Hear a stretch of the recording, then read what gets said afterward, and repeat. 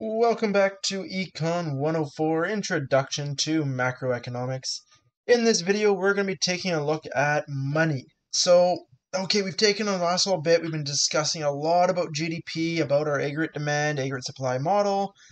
We're going to be taking a step away from it. We're going to be leaving that behind us for a while, but don't worry, right? Don't worry, don't forget it. We will be coming back to it. What we're going to be doing is we're going to be taking a step away.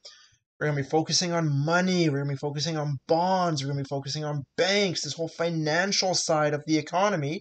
And then we're going to take all this and we're going to bring it back to our aggregate demand, aggregate supply diagram. But, okay, for today, talking about money, what are we going to be taking a look at in this video? Well, we've got three big objectives. Our first objective is we want to be able to explain the three functions of money, right? So we're going to kind of define money. What is money? And that's actually a weird question because that's something where we're like, well, I know what money is. What do you mean? What is money? Well, okay, we're going to give it a pretty formal definition, and by giving it that definition, be able to say, hey, these things are money, those things, they're not money. Well, from that there, we're also going to explain, we're going to be taking a look at a brief history of money. So the progression of money from just your simple metallic clippings or shiny pieces of rocks and metal to what we now have today of digital currency and digital money. So we'll take a look at that progression through time. Finally, our final objective is to be distinguished between money, near money, and money substitutes. So, right, that seems like a bunch of similarities there. Well, we'll talk about what those are, and of course, what we'll need is our definition of money in order to be able to talk about that. So, let's start off then by taking a look at our definition of money. That is, what is money, and the flip side of that, what isn't money. So let's take a look at our three functions of money.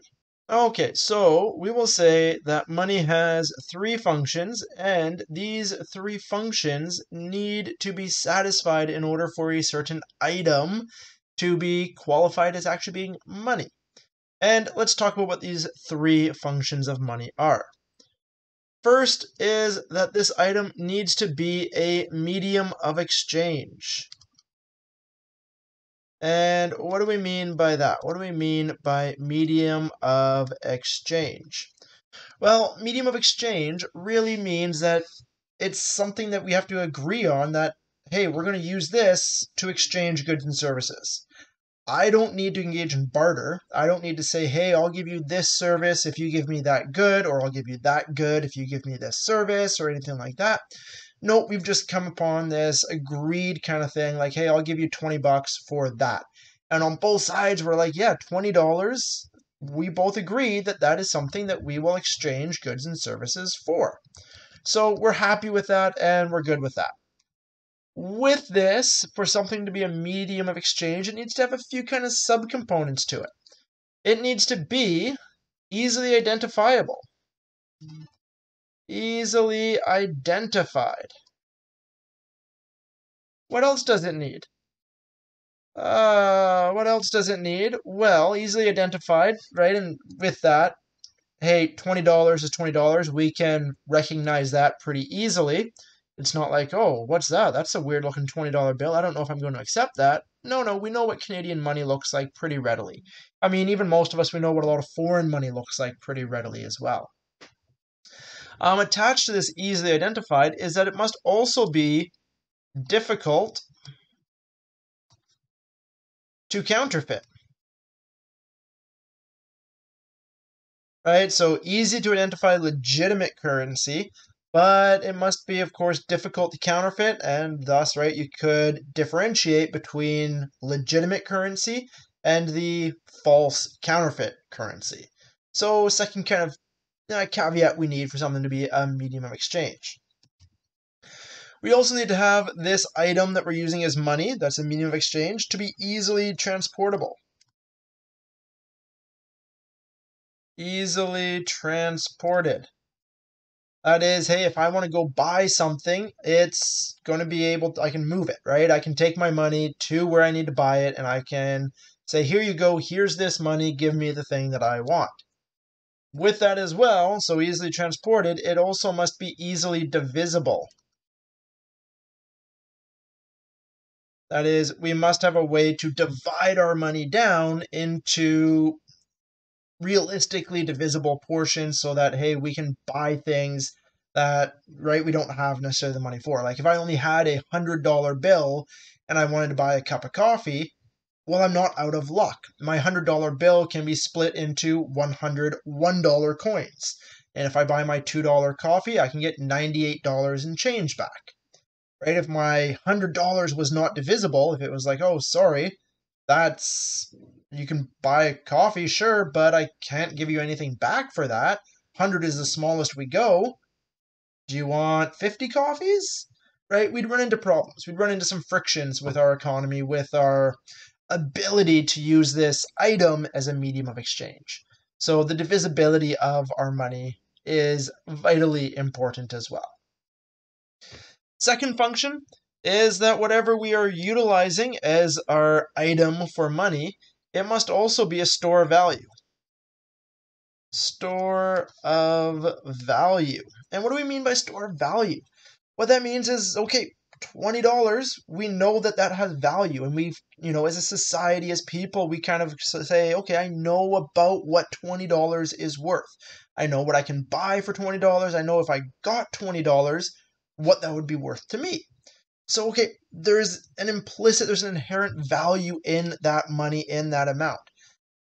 In this as well is that we would expect this to be relatively constant through time. And I do mean relatively constant, right? We do know that even with mild inflation, that $20 value will be eroded, but it won't be significantly eroded over a short time period. I know that roughly in a typical 2-year period, what I can buy for $20 this year will be about the same as what I could buy for $20 next year. So in that case there, this item that I want to use for money needs to be a stable store of value. My final function of money is that it must be a unit of account. Unit of account. Oh, that's not how you spell account. Account. There we go. And what we mean by unit of account is that it's the way that we do our accounting, right? It's the way that we measure prices. It's the way that we measure worth, wealth, value. All of that is being measured in this item. So, okay, here in Canada, right, we've slipped this in because it's just so easy to just slip in as we talk about it, is that, hey, medium of exchange, yes, the Canadian dollar here in Canada is a great medium of exchange. It's easily identified, it's very difficult to counterfeit, it's easy to transport, right? Even if we were transporting raw cash, it's still pretty easy to transport. And of course, it's easily divisible. We can divide it down, at least digitally, to the cent, but physically we can divide it down to 5-cent increments. And if you're paying with cash, you just round based off of that 5 cents. So yeah, down to 5 cents, very few things cost 5 cents or less. So we have easy amount of divisibility to hit all that. So great, Canadian dollar satisfies this medium of exchange. This store of value. Well, yeah, we talked about that, right? We know kind of implicitly what $20 is worth to us, and we know the value of that. And farther, we know that this is relatively stable. $20 today is worth about the same as $20 to me tomorrow. It's a very stable store of value. It doesn't depreciate, it doesn't appreciate. I know what it's going to be worth in the near future. Finally, unit of account. I go to the store, things are priced in Canadian dollars. I get paid in Canadian dollars. The value of my net worth, that is calculated in Canadian dollars, right? So in that case there, we have this consistency that, hey, my medium of exchange, my store of value, and the way that I actually measure things is all the same item. And in this case here in Canada, being those Canadian dollars. So in that sense there, with these kind of functions of money, and that these 3 functions of money must be satisfied in order for an item to be considered money, the question typically comes up, right? We have this new realm we have in the world around us. We have this rise of cryptocurrency. And the question often comes up is, well, is cryptocurrency money? All right? Is it money? Well, off the start, no, it's not. And farther than that, it has now actually been defined and been classified as a commodity. So similar to oil, similar to pigs or apples or any of the other kind of goods that we would buy and sell on commodity markets. So cryptocurrency has formally been classified as a commodity, not as a money. But why? Why would that be the case, right? And maybe often the type of cryptocurrency people are most familiar with is Bitcoin, although there's many, many other alternatives out there. Well, let's talk about why Bitcoin does not satisfy the kind of functions to be say that, yeah, Bitcoin's money, because no, it's not. So the first one is medium of exchange. Well, okay, we have our difficult to counterfeit. That's true. With this, though, is that it's not always agreed upon as a medium of exchange. You have, sure, your certain situations that people are like, yeah, sure, I'll accept Bitcoin for that. I think even you had a case here a few years ago where a seller in the Capital Regional District was selling their house for Bitcoin. So you have these cases where that arises, but keep in mind, you have these cases where this arises for almost any good or service. People are always willing to engage in barter. I will give you this much of this for that much of that, right? That doesn't all of a sudden make this item currency, doesn't make it money. It just means that we just engaged in barter. And so often with cryptocurrency, the cases where people say, look, it was used as a medium of exchange there. Well, yes, okay, it was used in that one occurrence, but hey, I've seen cigarettes used as a medium of exchange. That doesn't mean that cigarettes are counting as money. It just means that they were utilized as a barter system to trade goods and services for that time there. Okay, what about the second one, right? We've said, okay, cryptocurrency doesn't really satisfy the medium of exchange. What about store of value? Well, here's the problem with cryptocurrency, primarily with Bitcoin. It's volatile. What is one Bitcoin worth to you today? What is one Bitcoin worth to you last year? What is one Bitcoin going to be worth in a year from today? Right? Given the volatility, it's all over the place. It's all over the place. You're not sure what you're going to be able to buy for one Bitcoin. Maybe you're going to be able to buy a lot, right? If it keeps kind of exploding the way that it has over the last few years. Or maybe, like we've seen in a few times, maybe it all of a sudden collapses. And if it all of a sudden collapses, well, that what you can buy for that one Bitcoin is drastically less. So it's not a stable store of value. It's very difficult to be able to say what one Bitcoin is going to be worth tomorrow, let alone in a year's time. So in that case there, it is not a suitable store of value. And finally, unit of account. Again, people make these arguments that, yeah, there are certain goods out there on the web that are priced in Bitcoin or other cryptocurrencies, but generically speaking, it is not an accounting unit. It is not what people are paid in. It is not what we value, or is not what we measure value or wealth in.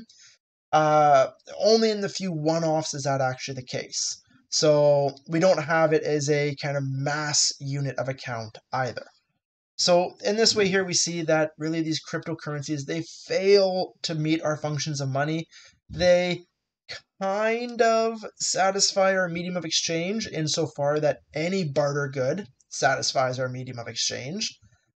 But they fail definitely at being a store of value, and they fail definitely at being a unit of account. So we see that really here in Canada, well, Canadian dollars are, of course, our money because they satisfy all three. And that actually brings up an interesting thing in what we were just talking about. And that is, here in Canada, our US dollars money, right? And this is a tricky question. Are US dollars money? And you're going to be like, well, yeah, US dollars are money. But okay, are US dollars money in Canada? And the answer to that is no. US dollars are money in the US, but US dollars are not money in Canada. And let's talk about why. Are they a medium of exchange? Well, actually, quite a few businesses, especially in southern Canada and in tourism hotspots, they will post a static exchange rate. Like, hey, we will give you $1.50 Canadian for $1 US constant. We'll just take that. So, okay, yeah, based off of that, in many, many places, we do have a relatively static rate that we'll accept US dollars at in many Canadian tourism hubs, at least. So it's kind of leaning a lot more to being a medium of exchange. Is it a store of value? Well, again, yes, we know roughly what a US dollar is going to be worth, how much you can buy for, say, a US dollar. Our exchange rate with the US dollar, with the US economy rather, is relatively stable, and the US inflation rate is relatively stable. So between that, yeah, roughly 10 US dollars today is worth the same as 10 US dollars tomorrow next year. So yeah, it's a store of value as well. Where we run into problems is that a US dollar is not a unit of account in Canada, right? We do not measure Canadian goods and services in US dollars. We do not get paid our wages in US dollars. We do not work out our net worth in US dollars. So in this sense here, US dollars are not a unit of account. By not being a unit of account here in Canada, US dollars fail to meet all three functions of money, and thus US dollars are not considered money here in Canada. So all we have is money here in Canada, satisfying our three functions is, of course, the Canadian dollar. So our three functions of money and a few little examples comparing between them.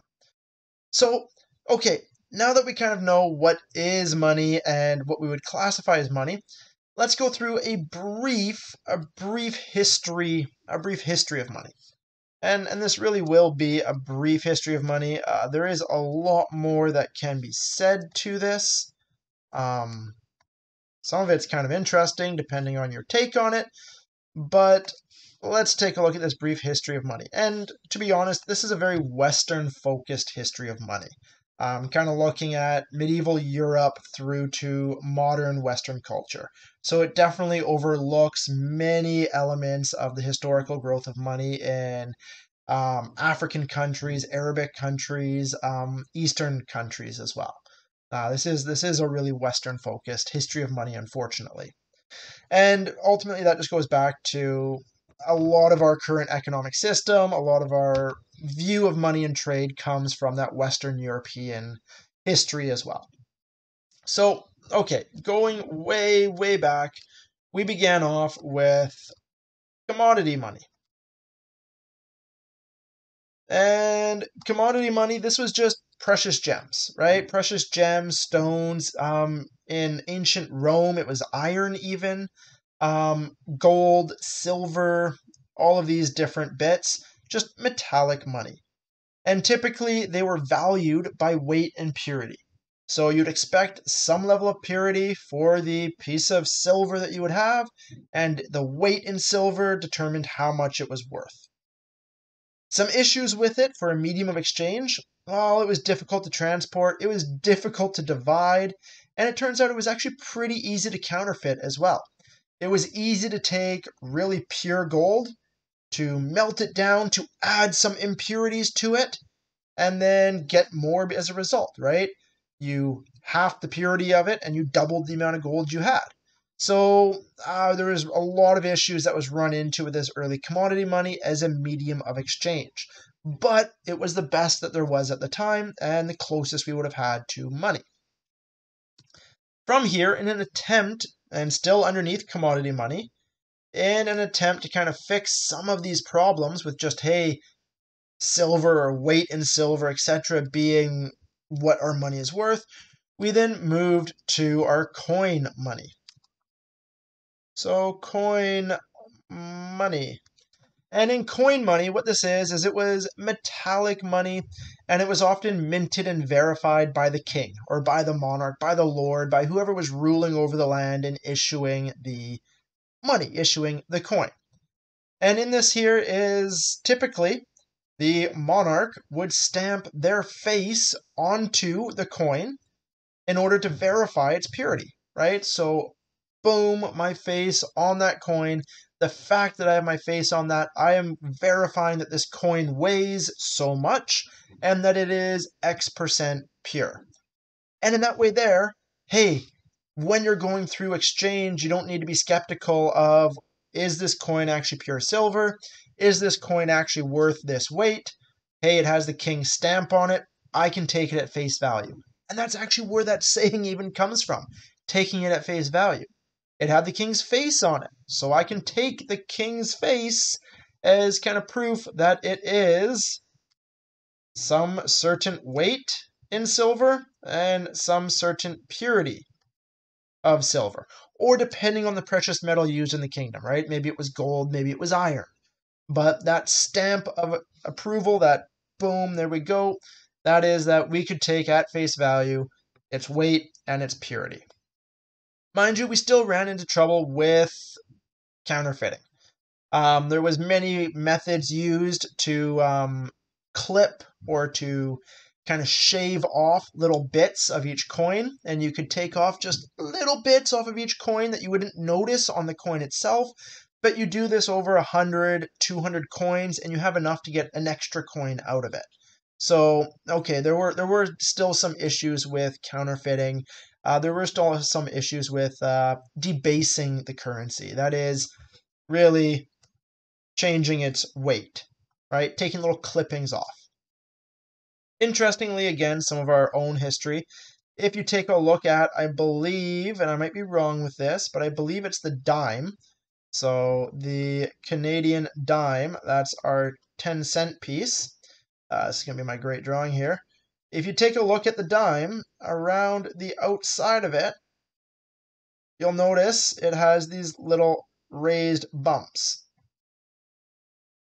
The reason why it has these little raised bumps really have no purpose in today, because a dime isn't worth anything in weight or purity. It's just worth 10 cents because we say it's worth 10 cents. But the idea being is that back in the day, you would have a coin and people would just shave off the edges as you go around, keeping it round, but they would just shave it off. Well, as you shaved it off, you'd also be shaving off these little nubs.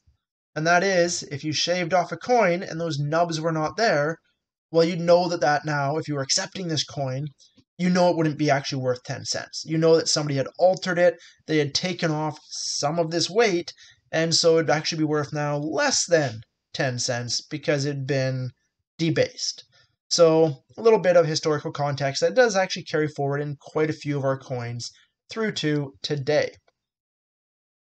Okay, from here, what we ended up moving on to was paper money. And paper money, interestingly, is just a natural progression from this commodity money. And this is, hey, it was very difficult to go and buy something large with all of this silver or gold or iron. And primarily with gold, because gold is heavy. And so in this case here, what often ended up happening is that goldsmiths kind of acted as your early bankers to say, hey, we'll hold on to your gold for you. We'll keep it safe. We'll kind of have this insurance on it so that you're covered and you don't need to worry about someone breaking into your house and stealing it. No. It's in our safes. It's in our vaults. It is good. It is safe. And what we'll do is we will give you a receipt saying how much money you have, how much gold, how much weight of gold you have sitting in there. Well, based off of this then, every time you wanted to buy something, anytime you wanted to use your gold there, what you had to do is you had to take your receipt, you had to go to the goldsmith. So your receipt, go back to the goldsmith, say, hey, look, here's my receipt for how much money that I have. Give me this gold. You would take that gold, you would bring it over to whoever you're buying from, let's say Joe. You'd give your gold to Joe. Joe would say, hey, great, thanks. Here's that thing you're buying. And then Joe would take this gold back to the goldsmith to get a new receipt. And so, okay, rather circular in this sense here, and a lot of transporting of the gold, taking it out. This is heavy, and this is also risky, right? Every time you take this gold out of the goldsmith, out of the vaults, it's prone to being stolen. It's prone to being hijacked along the way. So what eventually became the norm was that, hey, as long as you trusted this goldsmith, you could just exchange receipts. You could just exchange receipts for the gold there, say, okay, I'm going to sign over my receipt for X weight of gold to you. And in this sense here, we have the rise of paper money. Now the gold never actually changes hands. The gold just stays at the goldsmith's vaults, but the receipts move between people and people, with the receipts signifying some weight in gold. Eventually, what began to happen with this is we saw within the goldsmiths the rise of fractional backed banking. And this fractional backed banking system goes something along these lines. The goldsmiths noticed, okay, let's say this is all of their gold sitting in their vaults. So there we go. We have a pile of gold. They noticed that on any one day, well, we'd probably get an extra bar of gold coming in, and we might have one, maybe 2 bars of gold going out. But end of the day, any given day, the ins and the outs roughly balanced each other.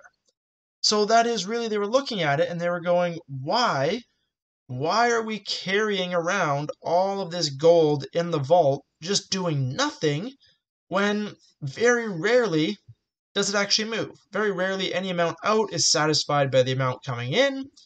We just have this massive stockpile of gold that's doing nothing.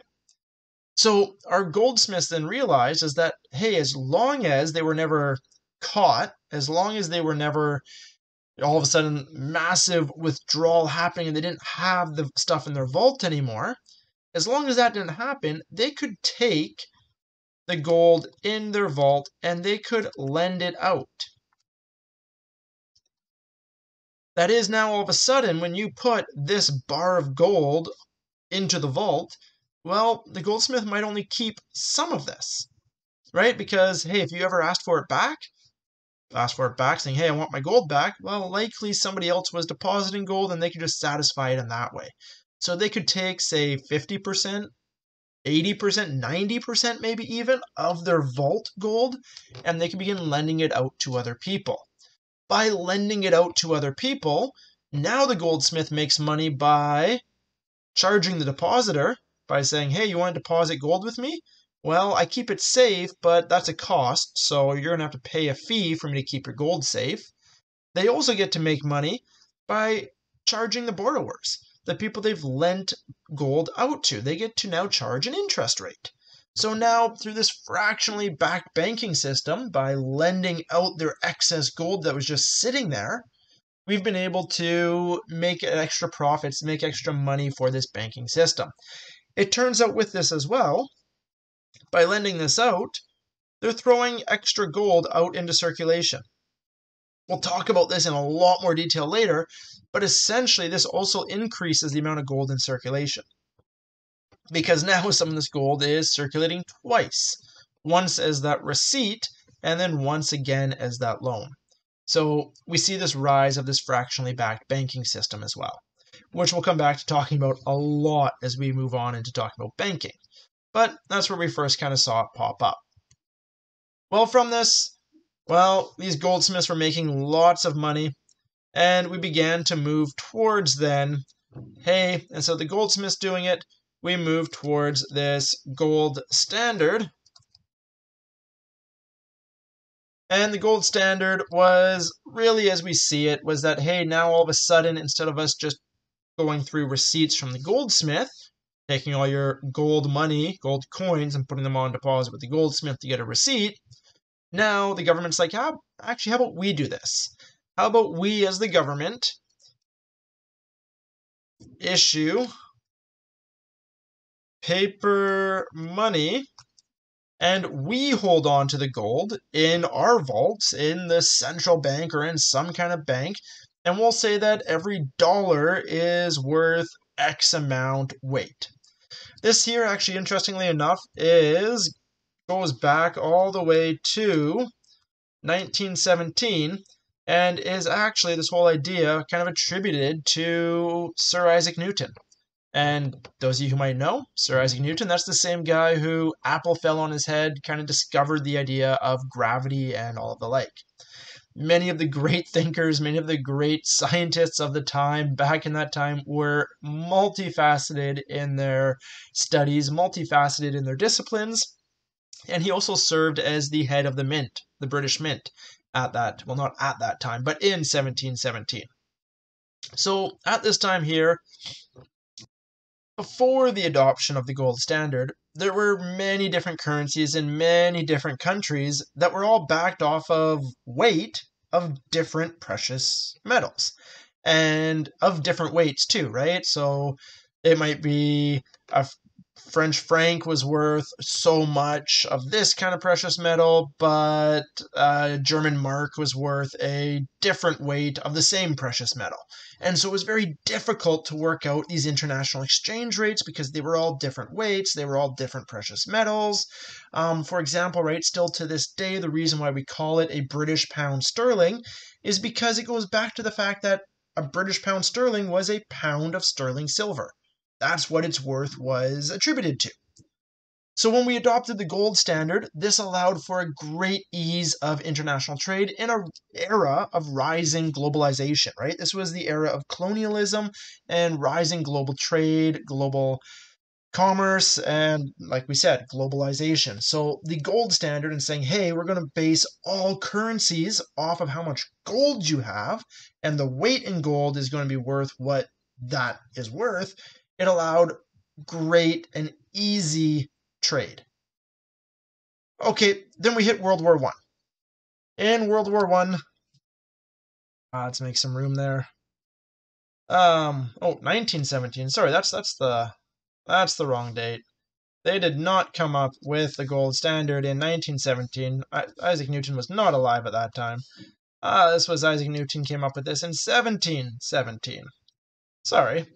So the gold standard went along for about 200 years until World War I. Now, World War I, we had all of a sudden huge pressures. This put massive pressures on the gold standard. Wars are expensive, right? And if the amount of money that you have is limited by the amount of gold you have in your vaults, it becomes very difficult to issue new money, to pay your soldiers, to pay your suppliers for the war effort, to buy more food, to buy more ammunitions, to buy more equipment. So in World War I, the gold standard was abandoned. It was abandoned briefly. It was briefly abandoned. Then during the interwar period, we put back on to the gold standard. And then we had Bretton Woods, 1944, and the Bretton Woods Agreement with the US. It went and, let's say here, 1944 was a readoption. It helps if I can spell, readoption of the gold standard. Again, that was Bretton Woods. And this here, it said, okay, we're going to readopt the gold standard globally, and we're going to peg the price of gold to $35 US dollars. So, sorry, let's do that properly. $35 US dollars per ounce of gold. And this here was a way to stabilize exchange rates. We now knew, okay, if an ounce of gold was worth 35 US dollars, then, okay, depending on how much gold we have and how much money we have, we can work out what one of our dollars is worth, etc., etc., etc. Okay. Ultimately, the gold standard was abandoned in 1971. This fell apart, and come 1971, we saw the end of the gold standard. We saw the end of that altogether. In fact, in Canada, we abandoned the gold standard in 1940 before Bretton Woods. We never signed on to the Bretton Woods Agreement, although we had a good long period there where we pegged our Canadian dollar to the US dollar. So, okay, we weren't formally part of Bretton Woods. We never formally were part of the gold standard since 1940, but by pegging ourselves to the US, we kind of were. 1971, though, is when we kind of formally, many countries began to walk away from this gold standard. The last country, and today there's no country in the world with the gold standard, the last country to back their money by gold was the Swiss franc, and they walked away from this in 2000. So for the last 21 years now, we have had no no economy in the world that has backed their currency by gold. So where are we now?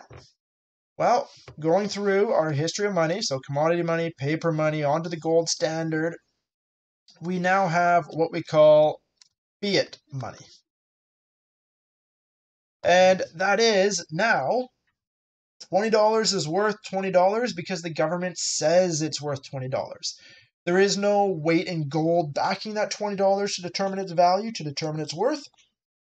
It's worth it just simply because it's decreed to be worth it. There's just a legal decreed value. This here would be fiat money. This is fiat paper money, as well as fiat coin money. That was a terrible writing. Fiat coin money. And that is, right, in a nickel, there is actually no weight of nickel in a nickel that makes it worth 5 cents.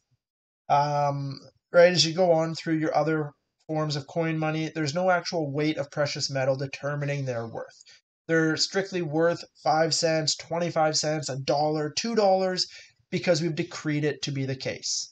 Same with paper money. There's nothing, you cannot redeem. Your paper money is not a receipt that you can bring back to the Bank of Canada. It's not like you can bring $50 to the Bank of Canada and they'll give you an ounce of gold. Nope, that is done, that is gone. That used to be the case, mind you, before 1940. There would be on all paper money would say redeemable for gold at the Bank of Canada. Now, no. Now that's not the case. It is now strictly, this is $20 because we have decreed it to be the case. As we move forward through time, we can add on to this still a little bit more, and we can add on now our kind of current state, which is our e-money or our deposit money. This is the fact that, hey, most of us, when we go buying stuff, when we go and engage in our day-to-day activities, very rarely do we actually deal with physical paper, physical cash, or coin. Most of the time, what we deal with is just electronic funds transfers through our debit cards, right? We just say, okay, I have a bunch of numbers on a software program saying this is how much money I have, and I can just transfer the numbers out of my account into your account. And so we see this rise of electronic banking, which really just gets rid of those frictions, gets rid of that difficulty in transferring wealth, transferring money between one person and another, or between one business and another. So really, to kind of summarize our history of money as we've moved through it, we've gone from the start where we've attributed value, we've attributed money, this medium of exchange, this store of value, this unit of account, to precious metals. And we've determined it based off of weight and purity. From there, we kind of were overcoming issues with it, overcoming issues of counterfeiting, overcoming issues of weight and transportation by ultimately adopting coins and then paper-backed money by transacting in receipts. Still, to overcome kind of counterfeiting and not sure if you can trust a goldsmith and the receipt that's issued by that goldsmith, we moved to the gold standard, where now the sovereign ruler, the government issued the money and said, hey, we have the gold, and this money is worth this much because we have this much gold. And every one of these bills in circulation is now worth X ounces of gold. And then it has its value in that way. As we move forward through time, due to pressures being put on the gold standard, but also kind of attached to it is kind of realizing that, well, hey, gold only has value because it's pretty and we think it has value. Why do we have to have this step removed between our money and what the actual value thing is? If we're just decreeing value to gold, why don't we just decree value to currency itself? And so since 1970, if you're talking about Switzerland, since 2000, but really for quite a while now, most countries have abandoned the gold standard and we're just in this fiat money. Money is just worth something because we say it's worth something. In more recent years, we've even begun to move away from physical cash and towards electronic money, digital money, that is just the money held digitally in the spreadsheets reported to us by the banks. And there are few countries around the world that are presently playing around with the idea of becoming a completely cashless society that is moving entirely into this digital currency world. So a little bit of a history of money there. And we see where we're at today. A little bit of fiat money, that's our physical cash, mostly digital money. Mostly digital. We are in a mostly deposit economy with very few actual floating around cash currency. Okay, so that's a bit of our history. The last thing we wanted to talk about then was, okay, we had our three functions of money. We've seen how these three functions of money have evolved over time. Well, not really evolved over time, but how money has evolved over time to better satisfy, to be able to more easily satisfy these three functions, eliminating a lot of the frictions in them. Again, what were these? These were a medium of exchange,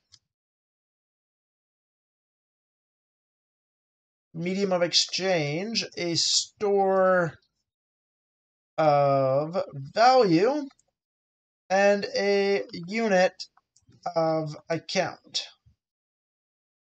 I don't know why this is so hard for me to write.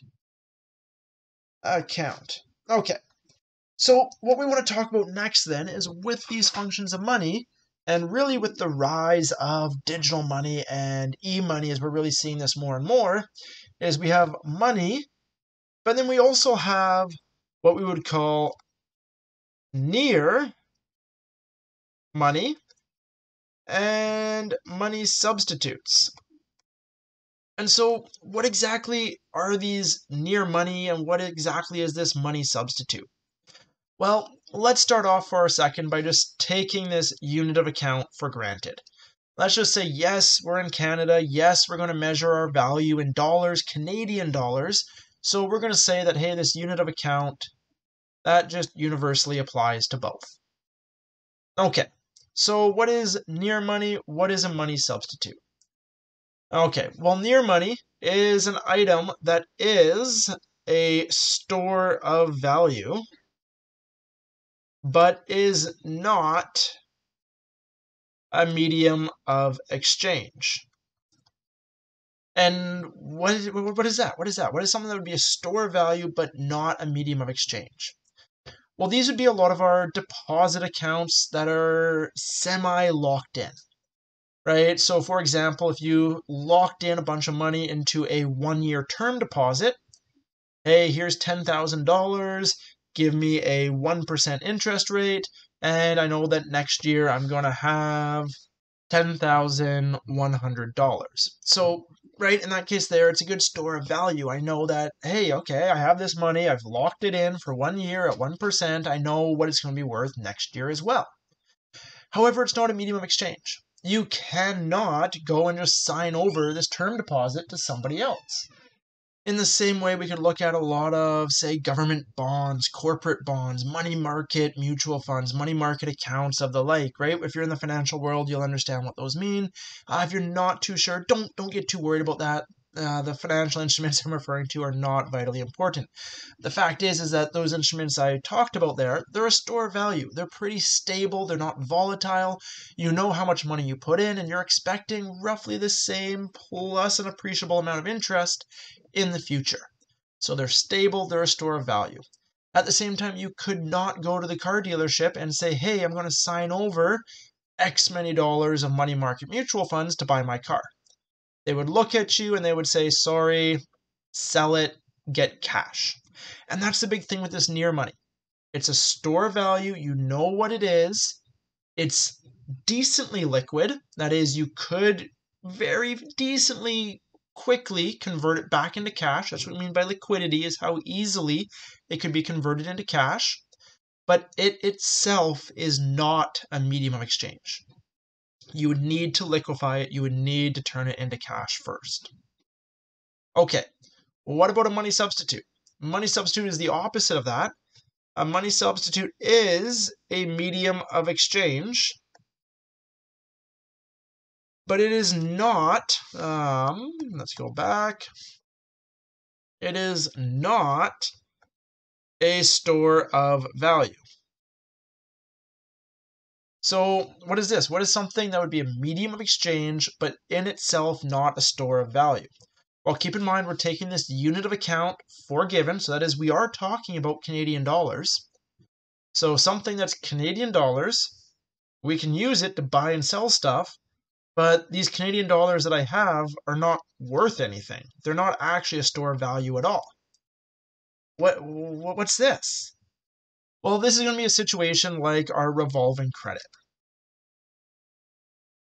And the type of revolving credit that you're most familiar with is, of course, your credit cards.